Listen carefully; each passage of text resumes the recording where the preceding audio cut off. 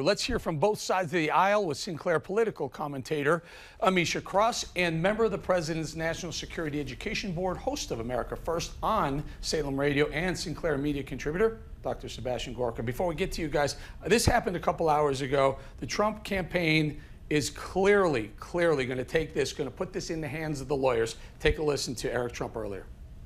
We've declared victory in Pennsylvania. We're up by 400,000 votes. With 86% of the precincts in. 86%. And we have Republican votes still coming in from Trump country. And the Democrats know that the only way that they could win this election is to cheat in Pennsylvania. And we've seen it from day one. We've seen it from day one. We found ballots in drainage ditches. They're not letting our poll watchers watch the polls. They're not letting them inside. There's video after video of them passing out collateral material in polling sites all over Philadelphia. They're trying to cheat. They're trying to cheat. All right, Sebastian, let's go to you first on this. Leading into this, all this talk about cheating and voter fraud, it bothered me. It felt like this is some sort of way of easing the impact if one side or the other, both said it might be happening, one side or the other lost. But this really feels odd. I'll give you one more statistic. In Wisconsin, the numbers are in. Almost 90% of the electorate voted. That's almost statistically impossible, Sebastian. Yeah, let's look at the things that we already know, Eric. Just today we heard the news of 2 United States postal workers arrested for destroying mail-in ballots. We have the recent case in Texas where 3 Democrat Party officials were charged with 39 felonies. 39 felonies in one case of election tampering and election fraud. We just want to ensure one thing. You've played the clip of Joe Biden saying all votes must be counted. No, Joe Biden, only the legitimate votes should be counted. What kind of country do we live in, Eric? Is this Outer Mongolia? Is this Turkmenistan? Where 4 states are trending towards the president, to the incumbent, and then in the middle of the counting last night, they stop counting them? What? Does everybody go to bed at 9:30 in Pennsylvania? It's a joke. We are the only nation to put 12 men on the moon. 6 United States flags are on the moon, but we have to stop counting at 9:30. There's only one reason that the counting stopped, because the president was winning. And Ameshia, what do you think? I'll let you respond to that, but it really does bother me as an American. 330 or 40 million people here, the most prosperous nation on the planet, $20 trillion GDP economy, and we're still playing. We can't count a ballot. We can't count ballots.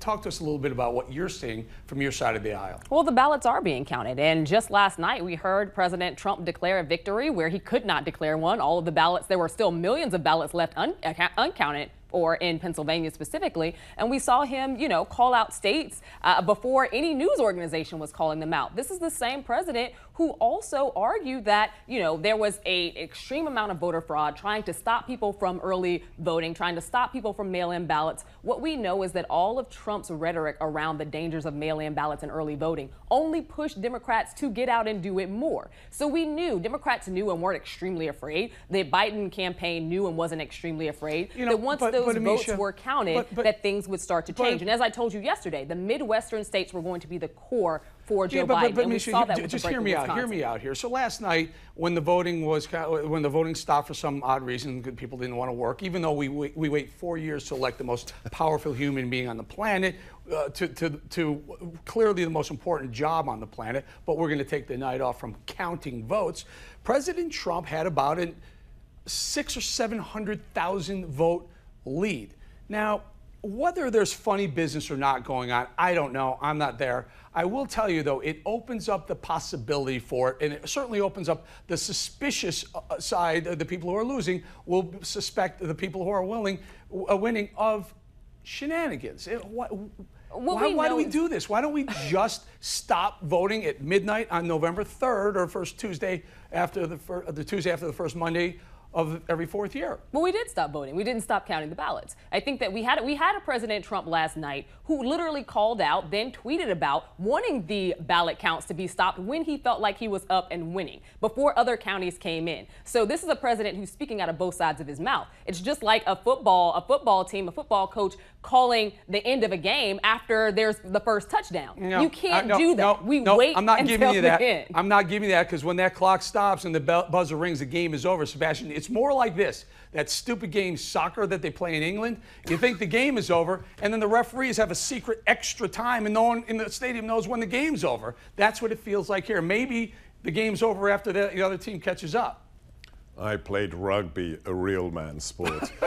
Look, let's be clear here. Ameshia's being disingenuous. The president didn't say, stop all counting now. He said, stop the counting by Democrat officials in Democrat states that have refused. Let's remember what has happened in Pennsylvania. They have refused to allow the legally mandated outside observers to come and watch the counting. What have you got to hide, Pennsylvania? Why won't you allow the legally mandated officials to watch the count? Because you want to steal it. It's as outrageous as what happened at, what was it, 11 o'clock at night, when Fox calls Arizona with 650,000 votes out, not counted yet. This is a mockery of our republic, and it's got to stop, and the people who are cheating have got to be identified. And again, Ameshia, I'm not saying that any funny business is going on, but it does seem odd, and it opens it up for scrutiny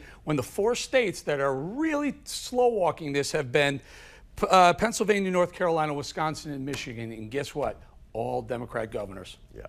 These are states that have some of the highest early vote and ballot totals that we've seen across the country, and the highest level of percentage of those who are actually voting that this nation has ever seen. So none of this is actually surprising. These are very large states with hundreds of thousands of people who are voting for the very first time. This isn't surprising. This is a mark of an America that's tired of the status quo and wants to see Trump out. So Every why could vote Florida should do it? count. Why could Florida do it? A much larger state. 9:30, we got the results. How can Florida do it? Florida wasn't close. Listen, I'll tell you what, that's a good tease for the panel coming back later in the show.